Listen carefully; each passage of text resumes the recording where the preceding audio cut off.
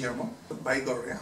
I have a joint appointment, 70% in the School of Natural Resources and 30% in the Department of Agronomy and Horticulture. I began my career as a meteorologist, and then because I wanted to be a biologist too, I made my master in agronomy.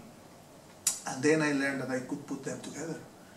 And I made my PhD in soil sciences. What I do is I try to use climate information to support agriculture-related industries in order to reduce risk of agriculture related to climate or take advantage of the climate.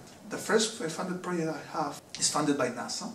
We're working in 11 countries in the Great Horn of Africa, and the idea is to use climate forecasts, specifically climate change information, to predict what will happen with the productivity of the crops, especially corn and wheat, in these 11 countries in Africa. And the other project, big project, is called AgMIP. It's the Agricultural Model Intercomparison Project. Okay, and what we are doing is again taking the climate forecasts, climate projections from climate change, and analyzing the impacts of climate change in rice and wheat production in the region. And the third one, I am launching this in this international meeting, the International Consortium for Categorical Applications in Agroclimatology and Hydroclimatology. And the idea is to use not climate change in this case, but seasonal climate. So basically we will be using that data with my softwares, and immediately we will be producing all the analysis in questions of hours or maybe days. My idea is to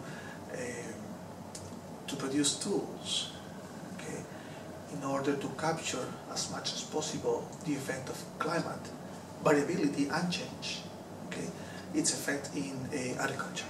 It is to give useful information for stakeholders to first to learn to trust those the information we are giving them, okay, and then for them to incorporate that information as part of their decision-making process.